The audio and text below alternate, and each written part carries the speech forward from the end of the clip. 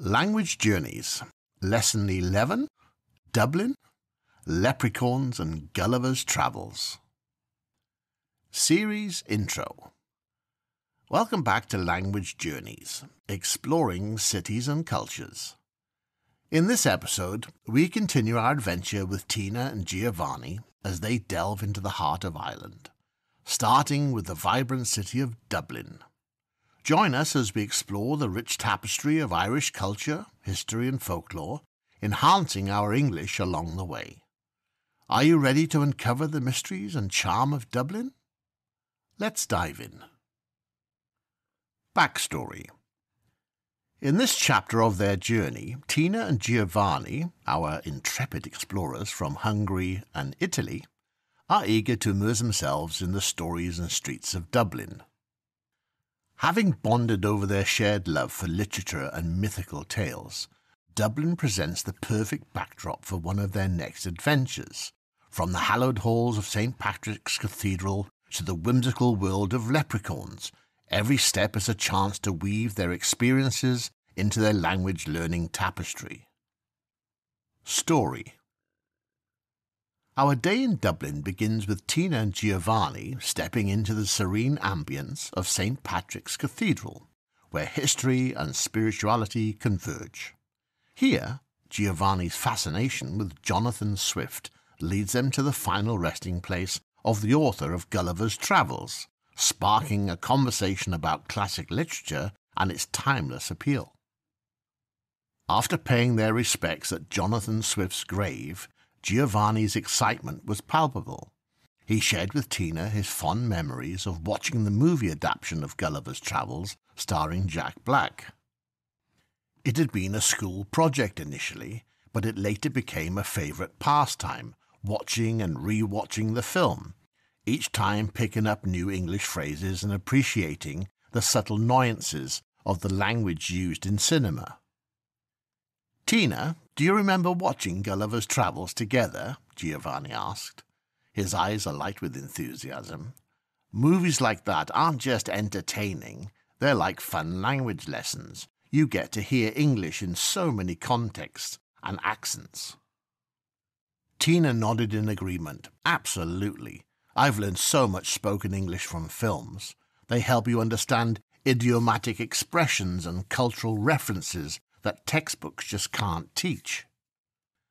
As they strolled away from the cathedral, their conversation turned to other movies they'd watched together, each film a stepping stone in their language-learning journey. It was a shared passion that brought them closer and enhanced their grasp of English, making the language feel more alive and accessible. Lunch promises a taste of local delights at Leo Burdock's Fish and Chips, reputed for its culinary excellence and a wall of fame that tells tales of past patrons. Amid the casual banter and the clinking of cutlery, they practice their culinary vocabulary, ordering with careful pronunciation to savour not just the food, but also the richness of the English language. The afternoon is dedicated to the enchanting National Leprechaun Museum of Ireland, where folklore comes to life, offering a plethora of stories and a magical setting for language practice. The day's narrative wouldn't be complete without a visit to the majestic library at Trinity College, a testament to the world of words and wisdom, providing the perfect backdrop for intellectual exchange and English refinement. As twilight descends on Dublin, our travellers find themselves in a lively bar where music, dance and a simple menu set the stage for an evening of relaxation and cultural immersion. Conversations flow as quickly as the drinks, with every interaction adding a new layer to their linguistic journey. Practice paragraph. Throughout their day in Dublin, Tina and Giovanni's experiences were as rich and varied as the city itself. From the solemn beauty of St. Patrick's Cathedral, where Giovanni's intrigue with Jonathan Swift deepened, to the playful tales at the National Leprechaun Museum, every moment was a lesson in language and culture. Lunch at Leo Burdock's Fish and Chips wasn't just about tasting the local fare, but also about engaging in the simple yet profound act of ordering food, where each word chosen was an opportunity to practice their English. The tranquil halls of Trinity College's library later offered a silent yet powerful dialogue with history, inviting them to ponder and articulate their thoughts in English. As the day concluded with music and laughter in a Dublin bar, their conversations, interspersed with snippets of folklore and literary reference, underscored the beauty of learning a language in the context of its culture. Practice sentences for travellers. Can you tell us more about Jonathan Swift's connection to St. Patrick's Cathedral? We've heard so much about Leo Burdock's. Could we have 2 portions of your famous fish and chips, please?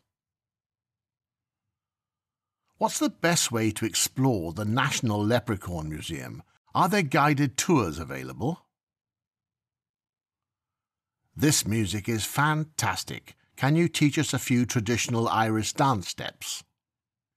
New words and phrases. Cathedral. A principal church of a diocese with which the bishop is officially associated. Folklore. The traditional beliefs, customs and stories of a community passed through the generations by word of mouth. Leprechaun. A mischievous elf in Irish folklore believed to reveal the hiding place of treasure if caught. Literature. Written works, especially those considered superior or lasting artistic merit. Examples. Exploring St. Patrick's Cathedral offered a unique blend of spiritual calm and historical intrigue. The visit to the Leprechaun Museum added a playful layer to our understanding of Irish folklore.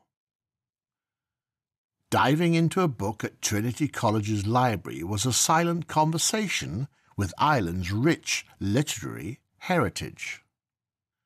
Dialect spotlights. Grand. In Irish slang, it means acceptable or satisfactory. How was your day? It was grand, thanks. Banjaxed is a term describing something broken or worn out. After all that walking, my feet are totally banjaxed. Gobsmacked. To be utterly astonished or amazed. I was gobsmacked by the beauty of the Wicklow Mountains. Cultural insights. Dublin's rich literary heritage is palpable not just in its libraries and cathedrals, but in its everyday life. A lesser-known gem is the Swenny's Pharmacy, mentioned in James Joyce's Ulysses, now a quirky bookshop that keeps the literary spirit alive with Joyce readings and the lingering scent of lemon soap. Interesting fact or point of view. The National Leprechaun Museum isn't just about the folklore. It's a deep dive into the Irish psyche, where stories and imagination paint the real Ireland far beyond the stereotypes, inviting visitors to explore a world where the lines between reality and myth blur. Conclusion and transition to a read-along section. As Tina and Giovanni's day in Dublin unfolds, they find themselves not just navigating the city, but also the layers of stories, history, and culture that define it. Their journey is a reminder that language learning is not just about vocabulary and grammar, but about engaging with the world in its full complexity. Join us in the read-along section to relive their adventure, practice your English, and immerse yourself in the Dublin that many visitors never see. CTA. Share if you care. If you've enjoyed this journey through Dublin with Tina and Giovanni, exploring its literary heart and mythical past, share this video with others who love travel, culture, and language learning. Join the conversation in the comments with your own Dublin experiences or your favourite piece of Irish folklore, don't forget to like, subscribe and turn on notifications for more Language Journeys adventures. Take a break. Before continuing with the read-along section, take a moment to relax. Make yourself a cup of tea or walk around, stretch your legs, then settle in and dive back into the adventure with Tina and Giovanni. Remember to turn on subtitles for an enhanced learning experience, positioning them where they're most comfortable for you to read. Ready to explore more? Let's go. Series Intro. Welcome back to Language Journeys, exploring cities and cultures. In this episode, we continue our adventure with Tina and Giovanni as they delve into the heart of Ireland, starting with the vibrant city of Dublin. Join us as we explore the rich tapestry of Irish culture, history and folklore, enhancing our English along the way. Are you ready to uncover the mysteries and charm of Dublin? Let's dive in. Backstory. In this chapter of their journey, Tina and Giovanni, our intrepid explorers from Hungary and Italy, are eager to immerse themselves in the stories and streets of Dublin. Having bonded over their shared love for literature and mythical tales, Dublin presents the perfect backdrop for one of their next adventures, from the hallowed halls of St. Patrick's Cathedral to the whimsical world of leprechauns. Every step is a chance to weave their experiences into their language-learning tapestry. Story. Our day in Dublin begins with Tina and Giovanni stepping into the serene ambience of St. Patrick's Cathedral, where history and spirituality converge. Here, Giovanni's fascination with Jonathan Swift leads them to the final resting place of the author of Gulliver's Travels, sparking a conversation about classic literature and its timeless appeal. After paying their respects at Jonathan Swift's grave, Giovanni's excitement was palpable. He shared with Tina his fond memories of watching the movie adaptation of Gulliver's Travels starring Jack Black. It had been a school project initially, but it later became a favourite pastime, watching and re-watching the film, each time picking up new English phrases and appreciating the subtle nuances of the language used in cinema. Tina, do you remember watching Gulliver's Travels together? Giovanni asked. His eyes alight with enthusiasm. Movies like that aren't just entertaining, they're like fun language lessons. You get to hear English in so many contexts and accents. Tina nodded in agreement. Absolutely. I've learned so much spoken English from films. They help you understand idiomatic expressions and cultural references that textbooks just can't teach. As they strolled away from the cathedral, their conversation turned to other movies they'd watched together, each film a stepping stone in their language-learning journey. It was a shared passion that brought them closer and enhanced their grasp of English, making the language feel more alive and accessible. Lunch promises a taste of local delights at Leo Burdock's Fish and Chips, reputed for its culinary excellence and a wall of fame that tells tales of past patrons. Amid the casual banter and the clinking of cutlery, they practice their culinary vocabulary, ordering with careful pronunciation to savour not just the food, but also the richness of the English language. The afternoon is dedicated to the enchanting National Leprechaun Museum of Ireland, where folklore comes to life, offering a plethora of stories and a magical setting for language practice. The day's narrative wouldn't be complete without a visit to the majestic library at Trinity College, a testament to the world of words and wisdom, providing the perfect backdrop for intellectual exchange and English refinement.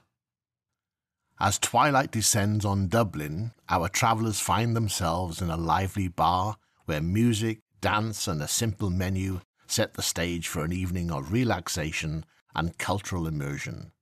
Conversations flow as quickly as the drinks, with every interaction adding a new layer to their linguistic journey. Practice paragraph. Throughout their day in Dublin, Tina and Giovanni's experiences were as rich and varied as the city itself. From the solemn beauty of St. Patrick's Cathedral, where Giovanni's intrigue with Jonathan Swift deepened, to the playful tales at the National Leprechaun Museum, every moment was a lesson in language and culture. Lunch at Leo Burdock's Fish and Chips wasn't just about tasting the local fare, but also about engaging in the simple yet profound act of ordering food, where each word chosen was an opportunity to practice their English. The tranquil halls of Trinity College's library later offered a silent yet powerful dialogue with history, inviting them to ponder and articulate their thoughts in English. As the day concluded with music and laughter in a Dublin bar, their conversations, interspersed with snippets of folklore and literary reference, underscored the beauty of learning a language in the context of its culture. Practice sentences for travellers. Can you tell us more about Jonathan Swift's connection to St. Patrick's Cathedral? We've heard so much about Leo Burdock's. Could we have 2 portions of your famous fish and chips, please?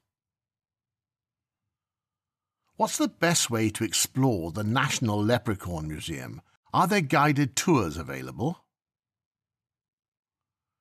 This music is fantastic. Can you teach us a few traditional Irish dance steps? New words and phrases. Cathedral. A principal church of a diocese with which the bishop is officially associated. Folklore. The traditional beliefs, customs and stories of a community passed through the generations by word of mouth. Leprechaun. A mischievous elf in Irish folklore believed to reveal the hiding place of treasure if caught. Literature. Written works, especially those considered superior or lasting artistic merit. Examples.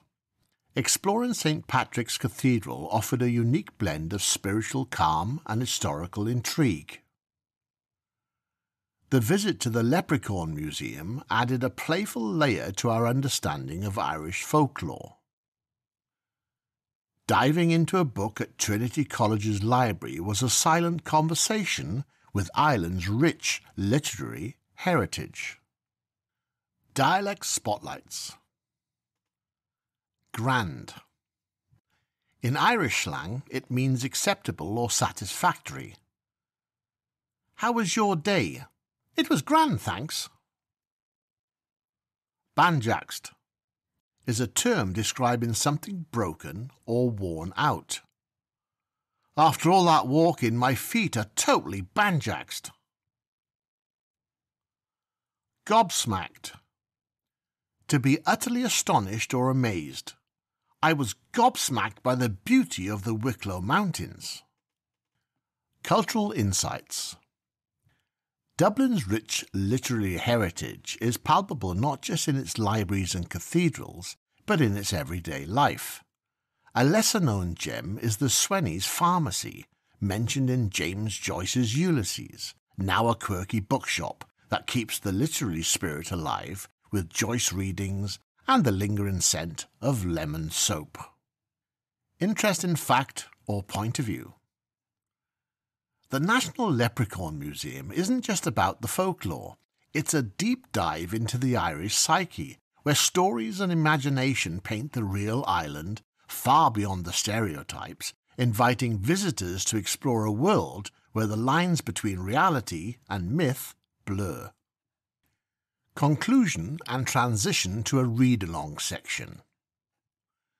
As Tina and Giovanni's day in Dublin unfolds, they find themselves not just navigating the city, but also the layers of stories, history, and culture that define it.